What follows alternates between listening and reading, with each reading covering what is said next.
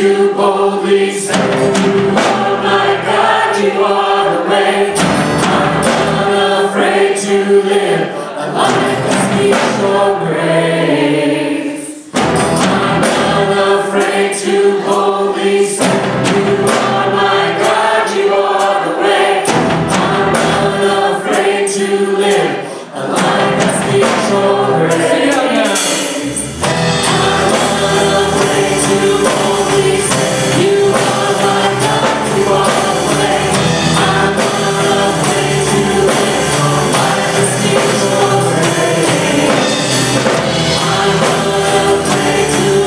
Please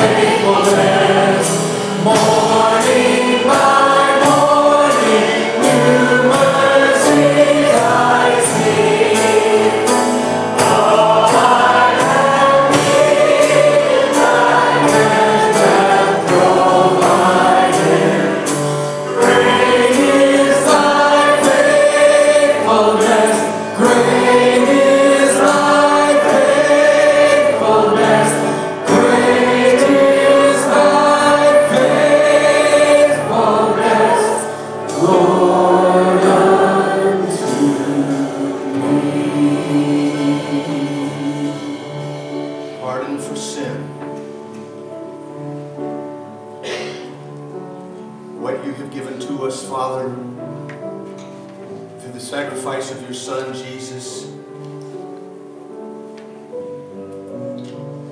is more sometimes than we can even begin to express. Great is your faithfulness to us. May we recognize today your faithfulness to us. May somehow, Father, you speak to us in this service with this gathering of this flock that have come together today. These your people, the sheep of your pasture. Father, may we take something real and alive home with us today, that we can share it with others, that they might see that you are the King of Kings and the Lord of Lords in our lives. Pardon for sin. Lord, you've answered so many prayers as we go down through the prayer list and we look how you've taken care and watched over and healed.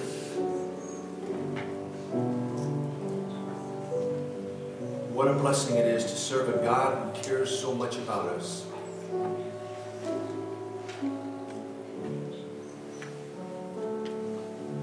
Would you this morning, Father, minister in children's church especially? Would you minister, Father, in the nursery? But as we stand here together in your presence in this sanctuary, may that be what this is this morning for each and every one of us. A place where we can come and we can forget about the pressures of the job, about the pressures of school,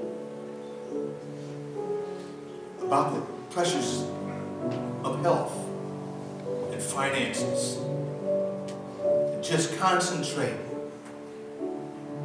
on your goodness to us. As we think about and sing that last stanza one more time, pardon for sin.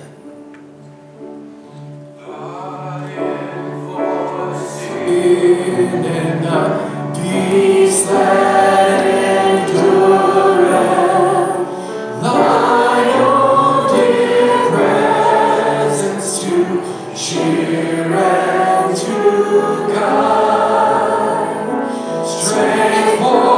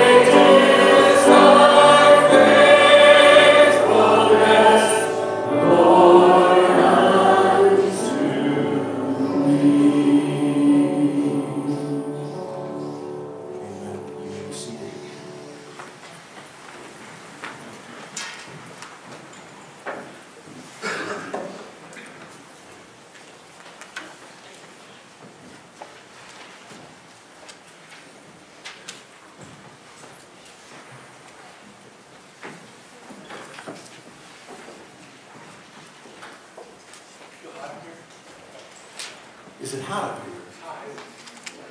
Yeah, thank you. That's why I'm going to heaven. Temperature's going to be perfect there.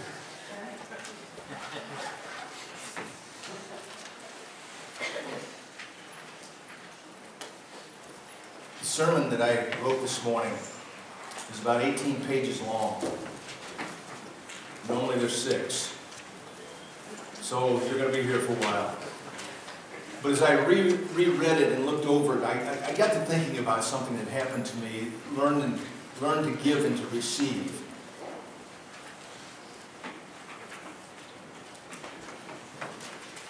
Years ago, when God led me to Lewistown, Illinois, I took a huge pay cut from the church that I had been in. I took a huge pay cut from the time that I left my job in Rockford, Illinois, until I went to work for Federal Express, and they began to build me back up, and things were going pretty good. And then I took this huge pay cut when I left Morton, Illinois, to go to Lewistown. And I mean, it was a significant pay cut.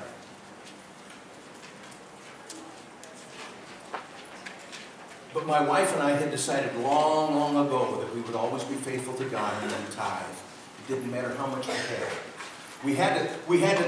We just had to tithe. We had to give it to God. So we did. We learned to give. And God took care of us. And I know I've probably told a lot of you or several of you this story, but I hope I never forget the man, Gus Yokish. Gus was a retired farmer, well into his 80s. I've been to his home, and he didn't have anything. He lived with nothing. And I'll never forget the day that I was in the kitchen with my wife, and I heard this meep, meep, irritating honking out in the lot. What in the world? And I looked out in the back lot behind the house, and there's Gus and his grandson. So I went out and I said, "Hey, how you doing, Gus?" He said, "I'm doing great." And he reached out of the car window to shake my hand. And I reached over to shake his hand, and when I reached over to shake his hand, he turned my hand over like this, and I felt something in it.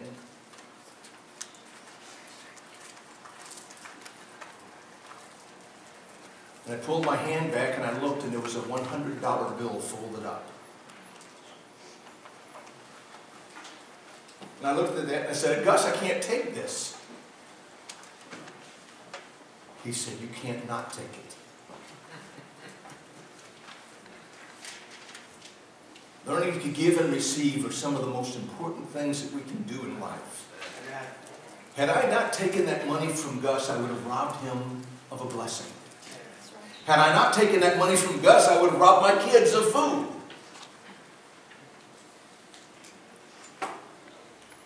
You see, giving and taking, receiving, are such important parts of life. And as Christians, we need to learn to give, trust the Lord with all you have, and to receive. And when He gives you, whether it's from Gus Yokish, rest his memory, bless his memory. I've got so many stories I could tell you about Gus, it's unbelievable, but wow, what a man he was. You've been standing for quite a while, but that's probably about the only exercise you've gotten all week.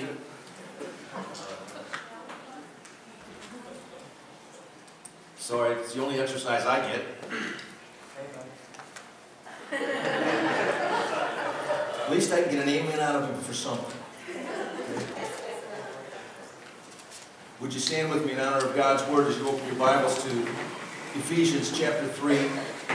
If you're using a Pew Bible this morning, it's on page 1158, Ephesians chapter 3.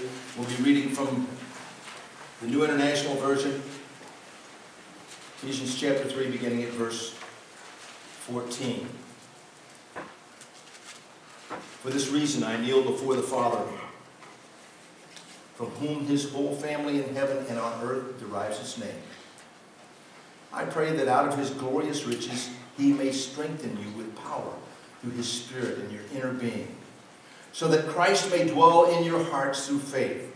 And I pray that you, being rooted and established in love, may have power, together with all the saints, to grasp how wide and how long and how high and how deep is the love of Christ, and to know this love that surpasses knowledge, that you may be filled to the measure of all the fullness of God. Father God, thank you. Thank you. Thank you for your love, your mercy, and your grace, and thank you for these words that speak to our hearts today. In Christ's name, You may be seated.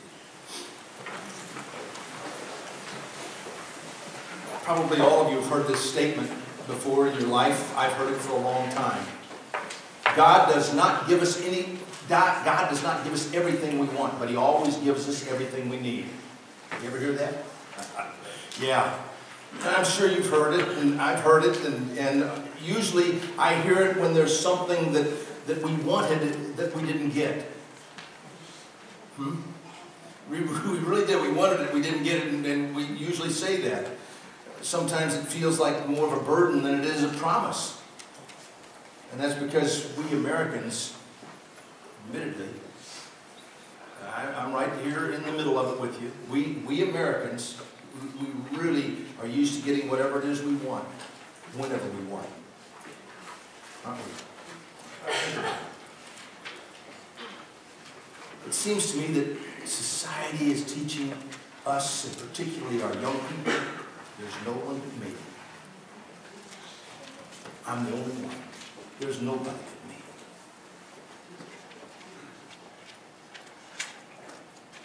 If I think it'll make me happy, I want it. Yeah. Oh. But I don't think that that's exactly what the Bible teaches us. I really don't think that's exactly what the Bible teaches us. Society may teach us that. Society will tell us that we can have everything that we want.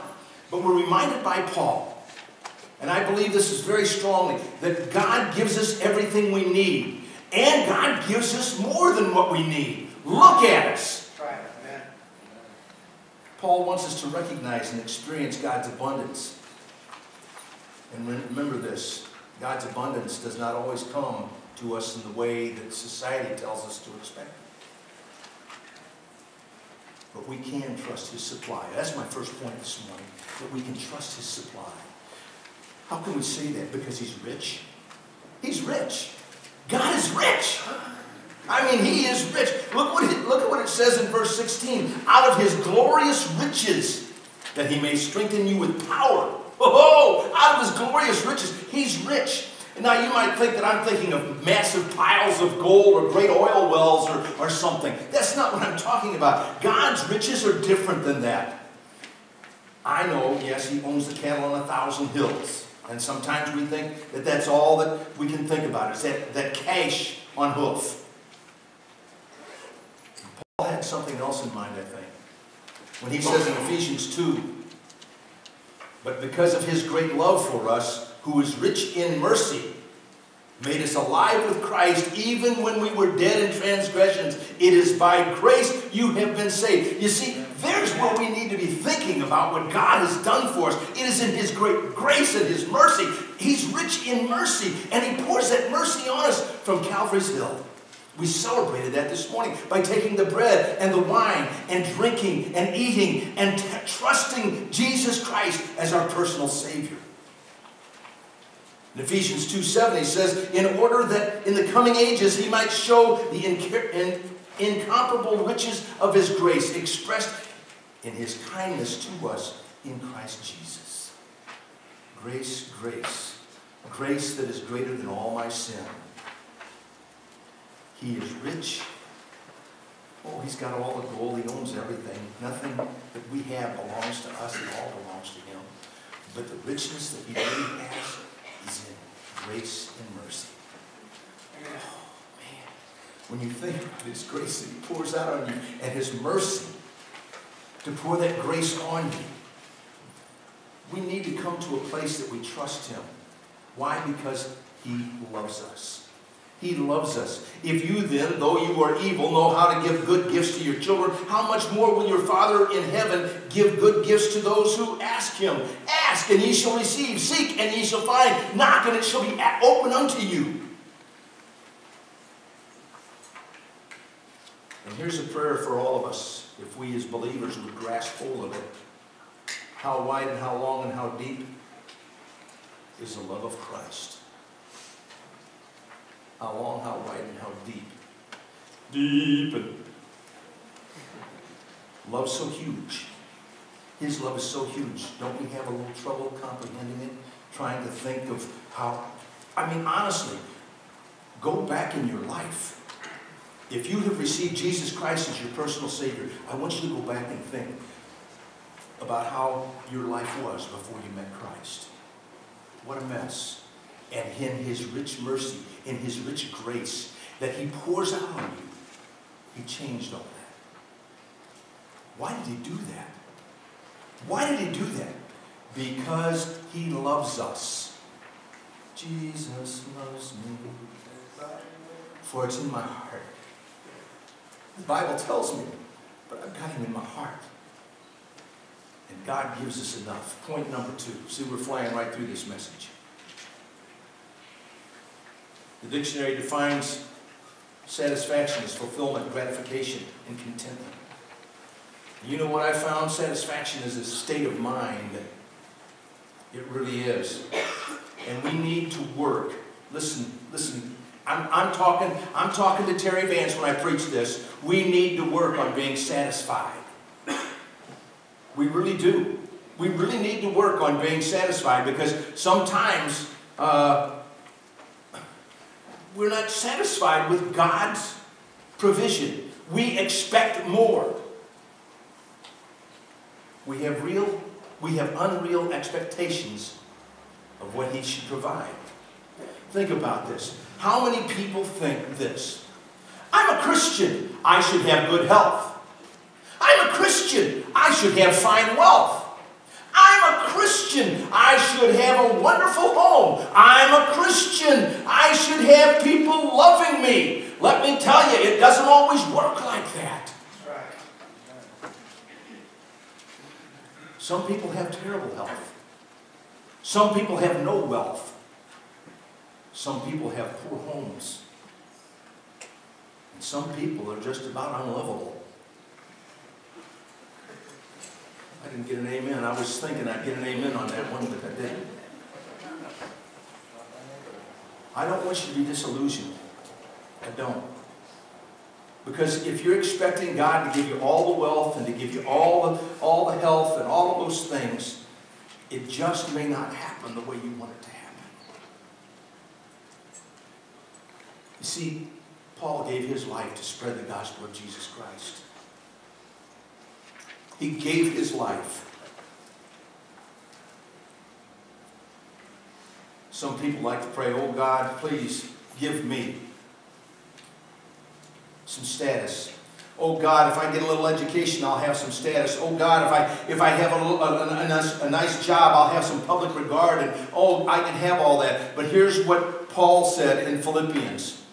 I have learned to be content, whatever the circumstances. I know what it is to be in need.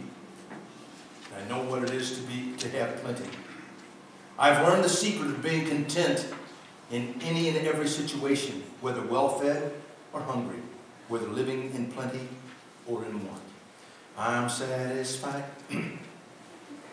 We can be satisfied. We can be satisfied because He gives us abundant blessings. Now, I'm not sure. I didn't ever meet him. Some people think I knew him, but Ben Franklin said this.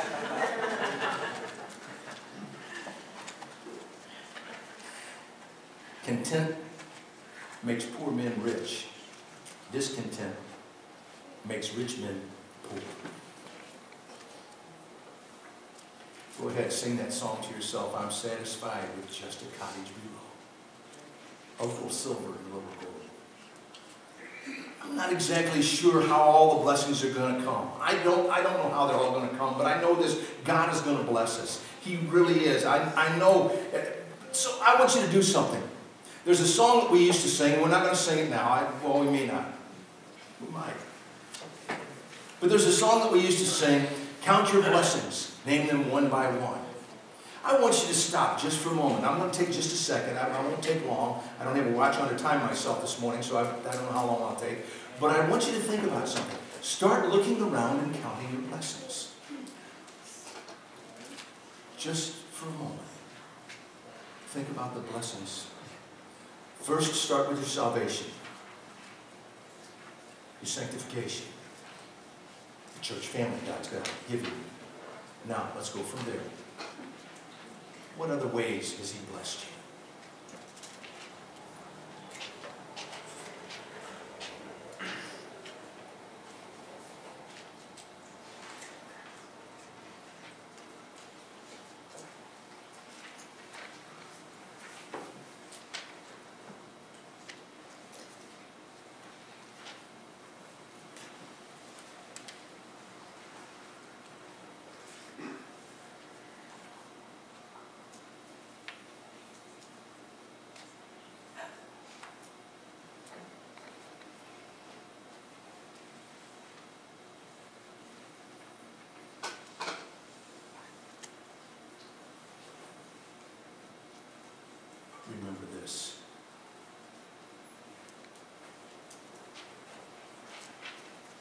You may be thinking, I don't have very many blessings.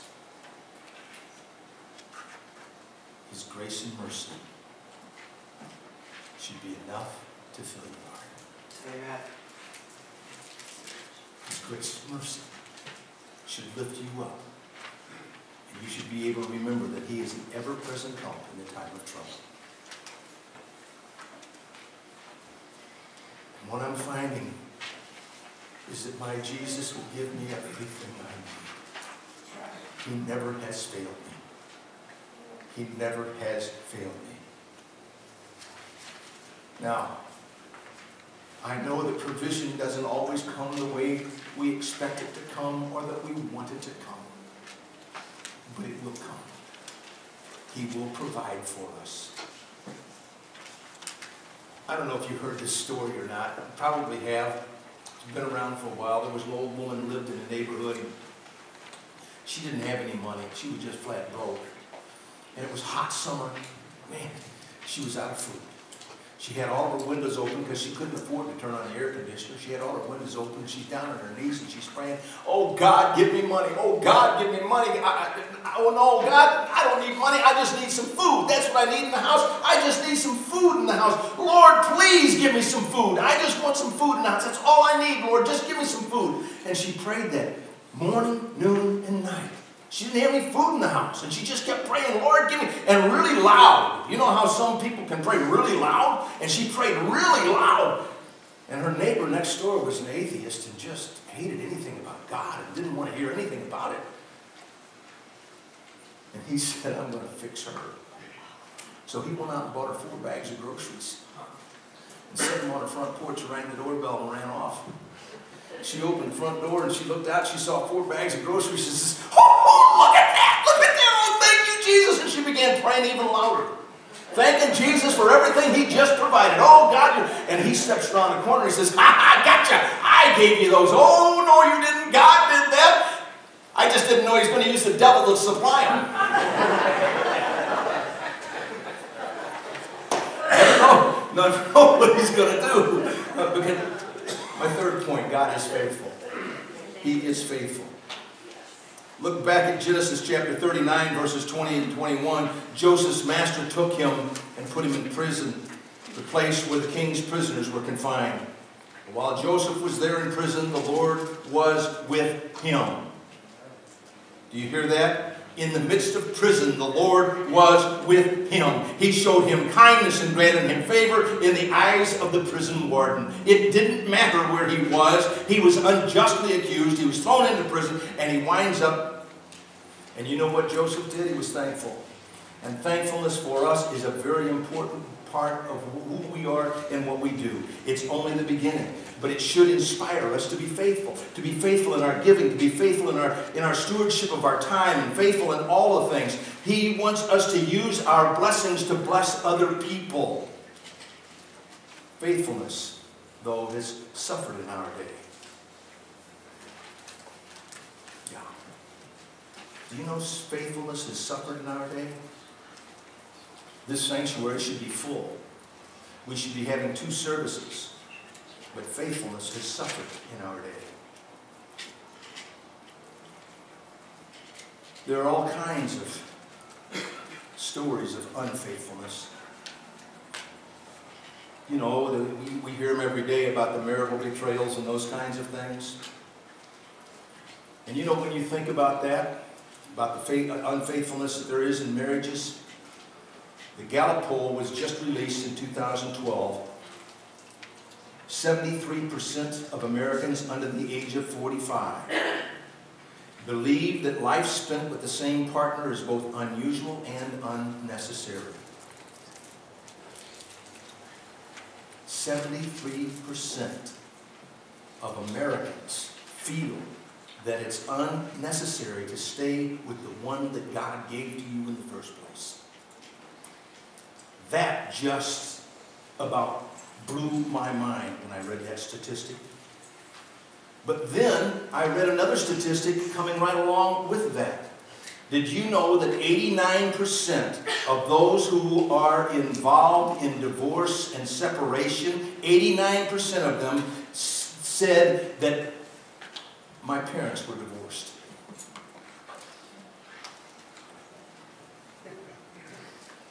When we model unfaithfulness, whether it's in marriage or church attendance or giving or whatever it is, when we model unfaithfulness, do you know what? Others will follow us. I hope you understand what I'm saying. Be faithful. Be faithful. Be faithful to God, God's ways. And that person that God gave to you, love him, love him, love him. Think about this. When I think of faithfulness, you know who I think of? My wife. How in the world has she managed for 47 years? I should have got an amen on that one. That woman probably wouldn't have been had it not been for Jesus Christ. She'd have probably dumped me a long time ago, but she's faithful to God. Amen. And because of His mercy, she's been able to show me mercy. And because of His grace, she's been able to show me grace. Let me tell you something, folks. We need to be thankful for the grace and the mercy that God has poured out on us. And we need to live up to it. And we need to be faithful in what we do, what we say, where we go, how we give, how we attend. We need to model faithfulness. Because modeling faithfulness will influence others. And others will follow us. You know, your faithfulness will help your kids make the right decisions. If you tithe, if you trust God with the tithe, your kids will see that. I can't tithe. I don't have enough money. You can't afford not to tithe. Right. I can't teach Sunday school. I don't have time. Oh, my goodness. Did my share a long time ago.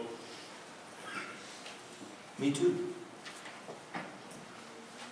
We just need to be faithful. Be a model.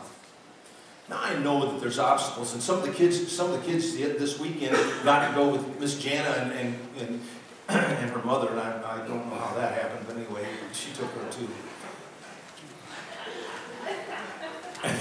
And they went to Mid-America. Some of the kids are deciding that they want to go to Mid-America to get their education. What an awesome thought. Having sent kids to Olivet, I didn't send any to Mid-America. I graduated from Mid-America, but sent my kids to Olivet. Sorry. Amen.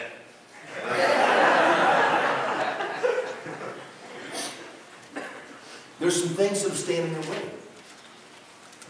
Finances. Oh man, finances. It's college. It's tough. It's not easy. But those examples, they can get beyond those problems and have a college education and at a good Christian institution. For those of us who have graduated from college and for those of us who have not graduated from college, but we're in life, we know that in business there's competition. We know that in work there's competition. But if we put in the hard work, if we put in the effort, like the college students are going to have to do, when they do that, if they do that, it won't always be easy. We know that putting in all this hard work isn't always easy, but it is rewarding, and God will be faithful. And if we follow being faithful and doing what we're supposed to do, reading our books and studying and praying and doing those things, God will be faithful. Think about it when Joseph was in prison. Remember when he was in prison? Joseph went in there, and Genesis 37 to 50, you might want to read that this week. Joseph made a choice to be faithful. He said, I'm going to be faithful to God no matter what happens to me. And he went on, and his brothers didn't like him very much because he was favored, and they threw him into a pit, and then they took him out of that pit. They were going to kill him, and they decided to sell him into slavery and get a few bucks for that. So they didn't do that. They didn't kill him. They put him in slavery, and then he went to Potiphar's house, and he was faithful to Potiphar and all those wonderful things. And then that stinking woman, she was a nasty old girl. Yeah.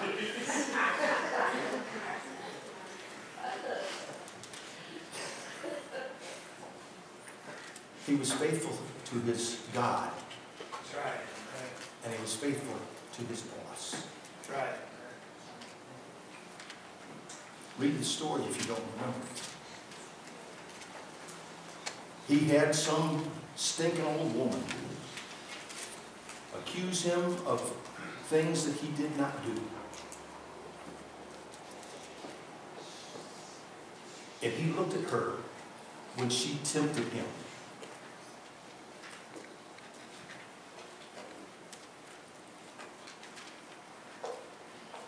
And said this to her. No one is greater in this house than I am. My master has withheld nothing from me except you, because you are his wife. How then could I do such a wicked thing and sin against God? How could he do that? When we're unfaithful, we are unfaithful to others, and we're unfaithful to God. Don't be unfaithful with your giving. Don't be unfaithful with your service to God. God is God in temptation, and he will be faithful. Remember what 1 Corinthians 10:13 says? You remember it? Should it show up here? Yes, it does. No temptation. Read it with me. No temptation has seized you except what is common to man. And God is faithful. He will not let you be tempted beyond what you can bear. But when you are tempted, he will also provide a way out. Oh, do you believe that? Do you believe that? Temptation comes to every one of us, but we can be faithful because he is faithful. I'm going to ask you this morning, what temptations do you face about faithfulness? Thinking about being unfaithful to your spouse? Thinking about being unfaithful to God and not tithing? Thinking about being unfaithful to God and not using your talents for him? Are you thinking about just quitting?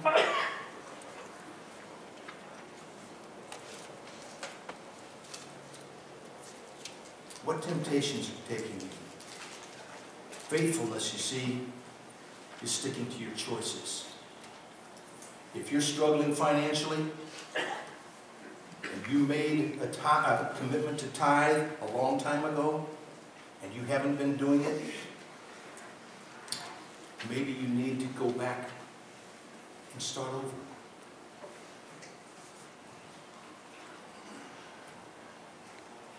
There was an old boy in a church I pastored one time. You know, people use excuses not to give their time to the church, not to give their talents to the church or their money to the church. Always using excuses. And you know what an excuse is? An old boy used to tell me this all the time. An excuse is nothing but the skin of a reason stuffed with a lie. Think about that. Let that one sink in. An excuse is nothing more than the skin of a reason stuffed with a lie. In the tough times, God is still God. And God has promised he will not abandon you. That's right. Great is his faithfulness. Great is his faithfulness. Morning by morning, new mercies I see. Chris, I didn't ask you to do this, but we're going to do this. Miss Sarah, we're going to sing that first verse of Great is Thy Faithfulness. And then I'm going to dismiss you, because I want you to leave this place thinking about his faithfulness. Oh, we might go back down and sing that last verse that says, pardon for sin, because he's faithful.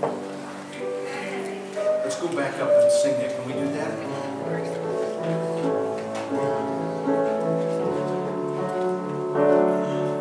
Stand up, please.